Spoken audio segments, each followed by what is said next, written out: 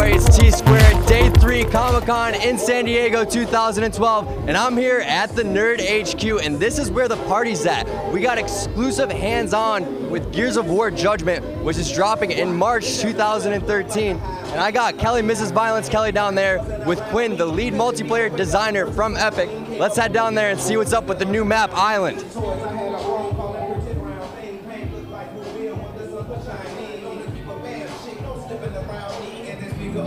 All right, the two people that I want to see.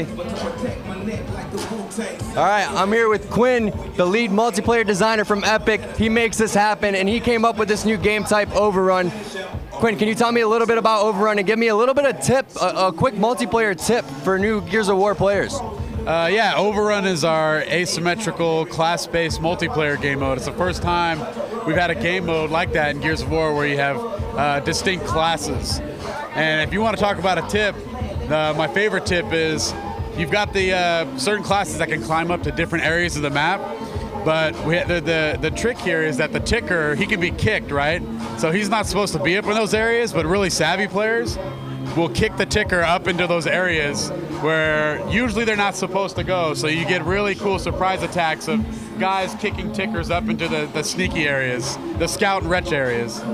That's really cool. Is that something that you guys plan on implementing? Are there going to be more type of things where you can go and you remember weapon sliding and those little cool things that you could do? I know that's not something that you look for in a game, but since you're implementing cool little things like that, does all that come into when you're designing a map and creating something that you want to be competitive?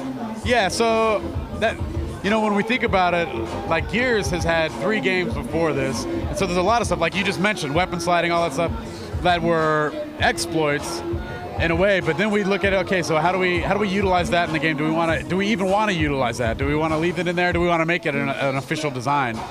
And so we look at like just the pacing of this game and how we want to get people to play, not necessarily the weapon sliding stuff, but the tips and the tricks of how should I say, attacking the generator as fast as possible. So when you look at right here with Miss Violence, and she's playing Island, which is we're debuting this map here at Comic-Con, and it looks a lot different than Rooftops than what you saw at E3. It's much more outdoors, it's not urban, and the cool thing about this version that we're showing, this is actually what the maps will play like when the game comes out next March, and that is there's 3 objectives. So I don't know if you remember at E3 there's just 1 objective, we made it nice and small, and here, there's 3 objectives. So there's 1 objective that the attackers try to get with a time limit, and if the defenders don't hold them off, then they get that, and then they now control that territory,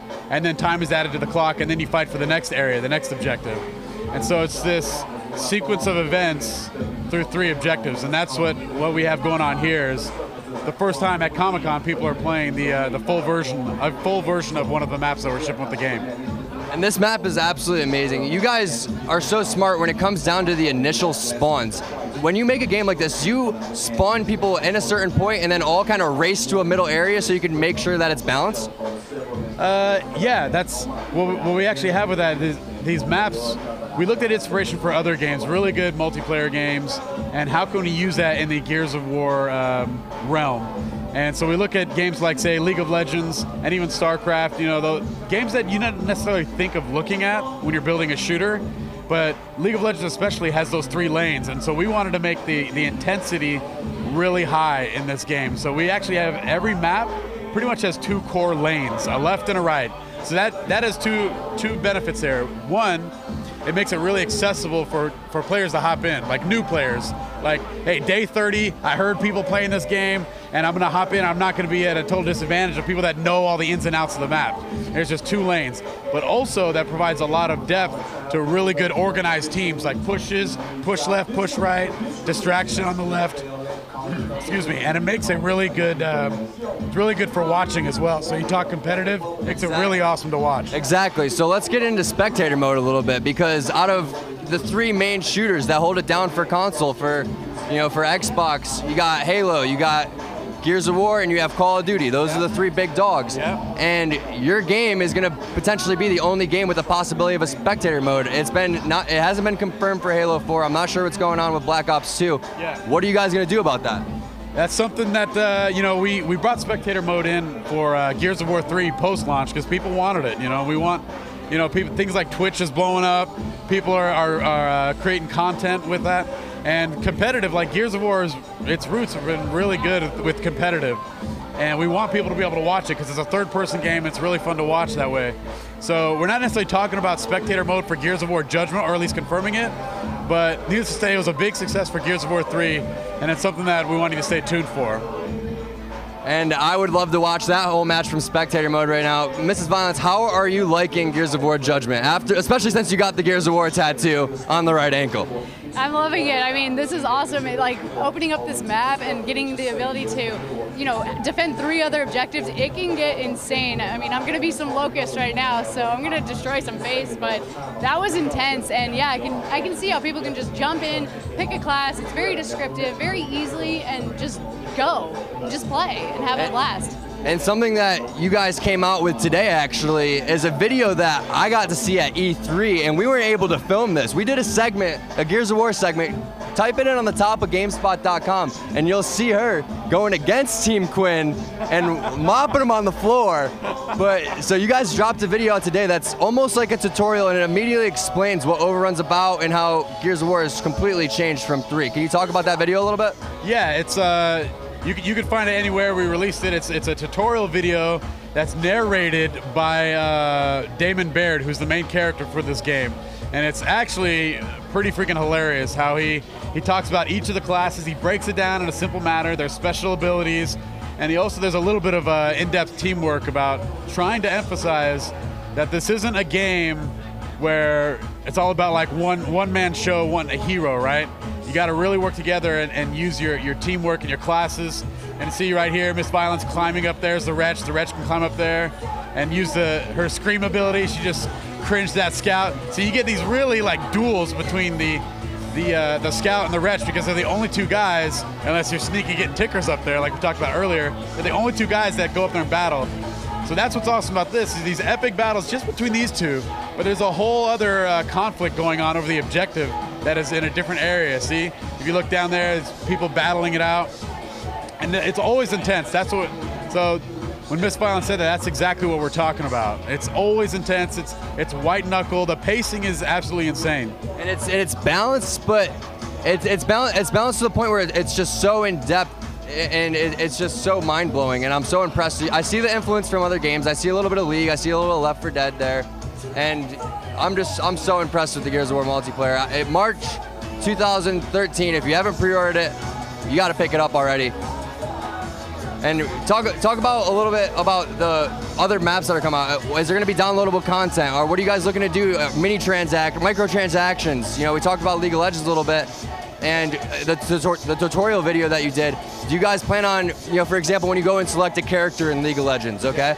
It tells you exactly what the QWER does. And that's a little bit of what that video that you guys launched today, that's making it more friendly, and people can just jump into the game. Yeah, so as far as downloadable content, again, that's something we'll talk about at a later time, but it's something that you'll find very similar to previous Gears of War titles.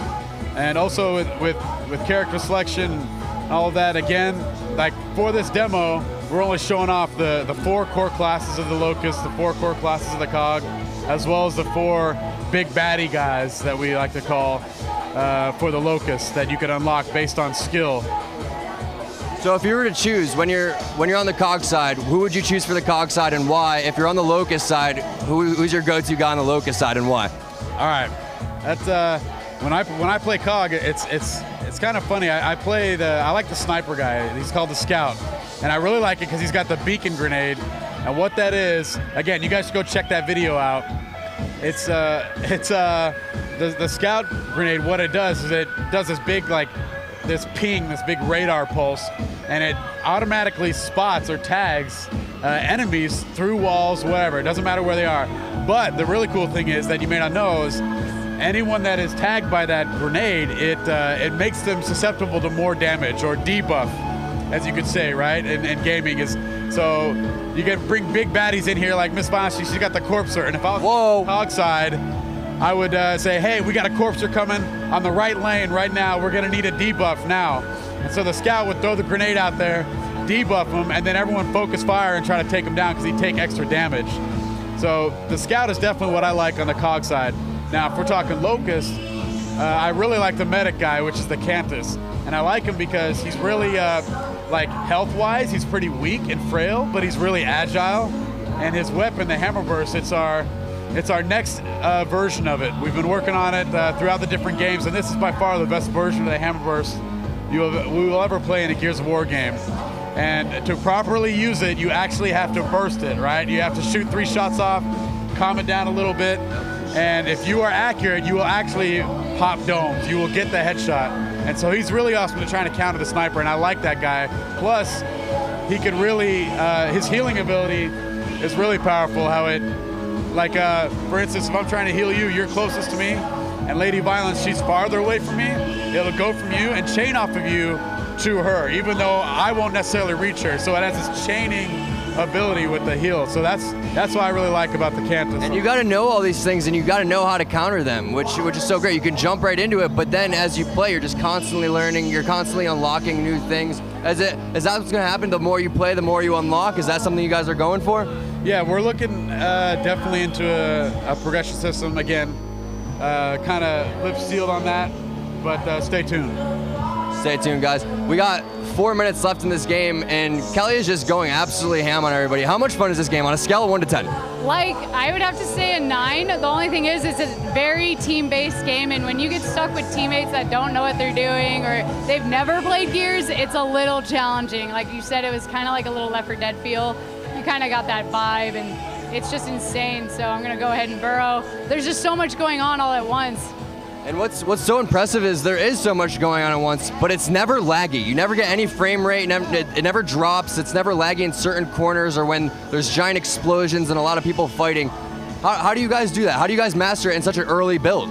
Dude, we've got some serious wizards at Epic Games that have been working with the Unreal Engine 3 for a while, and they know how to squeeze every bit of juice out of optimization with the materials on the walls and all the models we put in, the decorative meshes and things. Yeah, I'm with you. Like, me as being a multiplayer designer, I don't necessarily do all that, but I'm amazed every day when I go to work and I see how these guys, like, this to me looks like we could put it on the shelf and people will buy it. It doesn't even look like a demo. It looks incredible, like you said.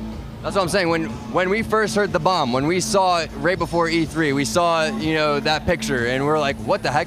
We go there and you could play the game already. That's what's so impressive is, you know, you're not just giving us a little tease like Black Ops. You're like, we're here, we're going hard. This is our game. This is how it's gonna play, and you're gonna love it. And I absolutely love the game. It's absolutely amazing. You guys did such a great job. Let's talk a little bit about weapon placement. Where do you plan on placing the weapon? Is it gonna be in the middle, you know, like typical, you know, gridlock back in the day where the boom shot was? How much does weapon placement come into the map design? Well, for Overrun, actually, there is currently no weapon placement because every class has their own specific loadout. So yeah, there's not necessarily the traditional weapon layout, but it's what you could kind of liken it to is the objectives and how we lay them out. You know, it's pretty much each objective that's in the center. So you got the 2 lanes that lead to the objectives, a left and a right. And at first, we were kind of putting the objective in kind of places that are a little too, I would say, defensive for the COG. And it really made a bad imbalance of COG were always dominating, and it felt really bad where you're the Locust and you're just getting shut out because as soon as you break through the defenses, you can't even get the objective. So we wanted to put more pressure on COG players to be, if they're really good, they could hold it and they could defend it. And that's what we were trying to go for. And see, like here, they just got it right here. Now we're gonna check out the time limit. It comes down to time. Who did it faster for the demo? That's how we're measuring win versus loss. So both teams took out the generator right there. Oh, you lost. Right. I gave it my all. Okay. A bit of difference there. Okay. Well, I know that she was playing pretty well. It's hard to play and get interviewed at the same time, I'm telling you firsthand. But that's it for us. Day 3 Comic-Con. It's a wrap, man. I hope you had as much fun as I had. Gears of War Judgment is coming down in March 2013. Make sure that you pick that thing up. It is sick. Quinn, you're the man. Thank you so much. Yep. You're changing multiplayer, man. You're doing it big. Congrats. Thank you.